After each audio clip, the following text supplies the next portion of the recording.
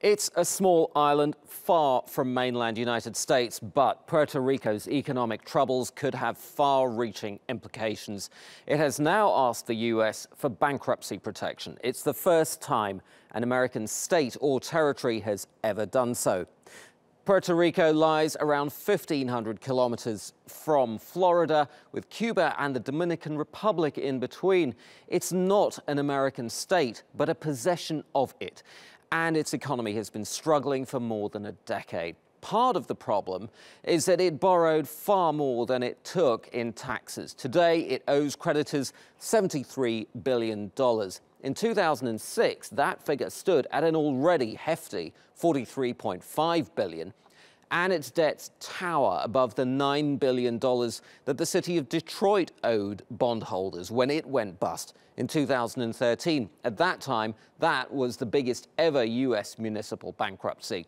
So how did Puerto Rico get into this mess? Well, the island used to be a tax haven for some big businesses, including the pharmaceutical industry. But the U.S. Congress ended those tax breaks in 2006.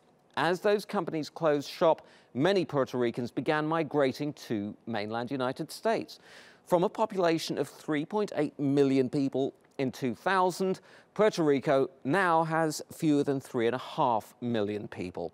And about 12% of them are unemployed, more than double the U.S. national average. So what's next for Puerto Rico? Well, its government wants its creditors to forgive large chunks of the money they've lent the territory. Several large private fund managers are gearing up for a court battle that could take years.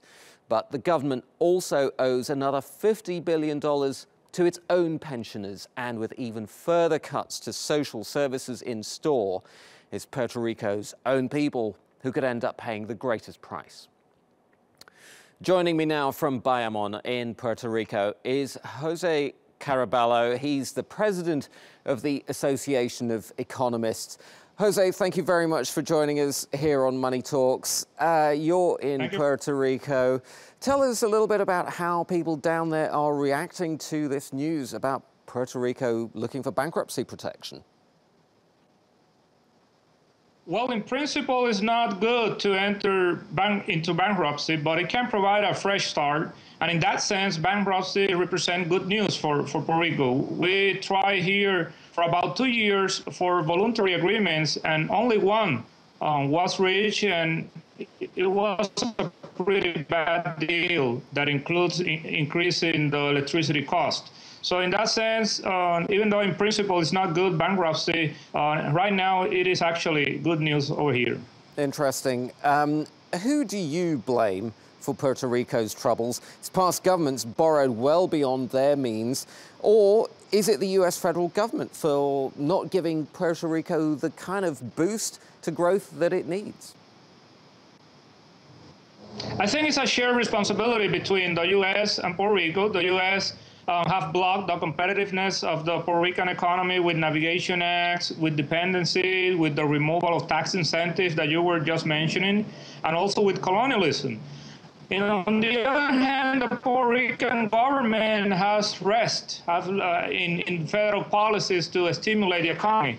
So I think it's a shared responsibility between the Puerto Rican government and the U.S. government in that sense. Puerto Rico's governor now, Ricardo Rossello, has allocated some $800 million a year for principal and interest payments on the bonds that we mentioned. That is a lot less than the $3.5 billion that the creditors say is the actual cost of servicing those debts. How confident are you that the government is going to get its way on this?